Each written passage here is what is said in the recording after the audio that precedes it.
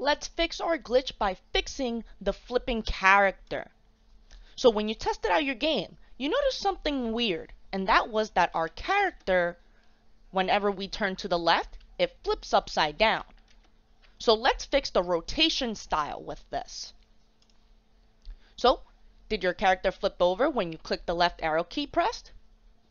So under the stage, we'll click on a wheel that says direction 90, then click on the button which the like two arrows are pointing like each other. So let's navigate to the bottom of our stage till we find direction 90. And if we look under the big wheel on which direction we are facing, let's click on the two arrows facing each other called left and right.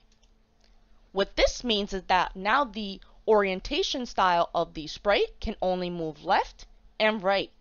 And once you have the two arrows highlighted, clicked on, and that it is blue, now when you test out your program, you should be able to walk to the right and left without flipping upside down. And that will fix your glitch on flipping upside down.